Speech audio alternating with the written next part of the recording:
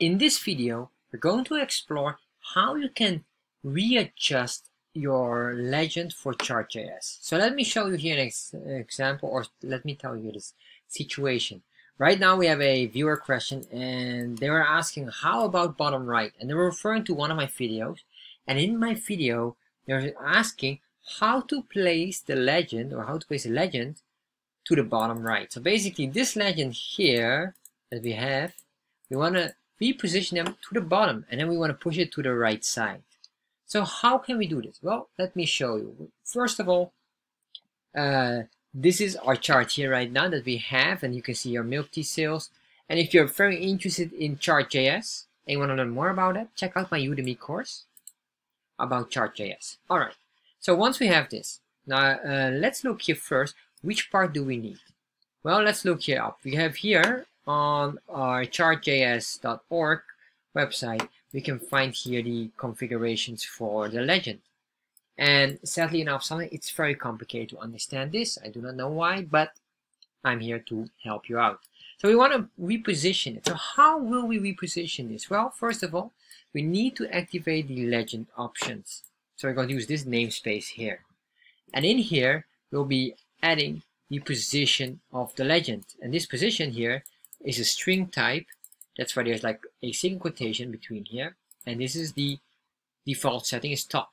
And what we really want is to the bottom. So let's click here on more positions of the legend to explore what it is. So we have here these positions. You can see a top, left, bottom, right. So I think you probably guess what we need to do. Well, let's start with that. All right, let's make this working right away. So this is our code here on our HTML file, and then in here in the options, we're going to add up the other item, which is the namespace for legend. To do this, you can see here we have the scales and comma. You can put in here legend. If you don't have scales, no problem. Then you probably have only like this, like options only.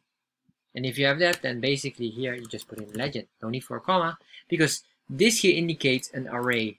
So basically it's a value in a value, which contains a value within itself. All right, so let's put this back. And we say here legend, column, curly braces, and between here, we're going to reposition it, and this is the command we need to use. We need the name command, for the command or the name, position, and the default value, or the value will be bottom. All right, so we say here position column, and then single quotations, yeah, because it's a string value, and then we say bottom. All right, save this, go back here, let's go back there and refresh. Once we refresh, you can see now the milk tea sales that we have right now is, or the legend is at the bottom. That is wonderful. However, we're not done yet. We want to push it to the right, so we're going to push these text all to the right.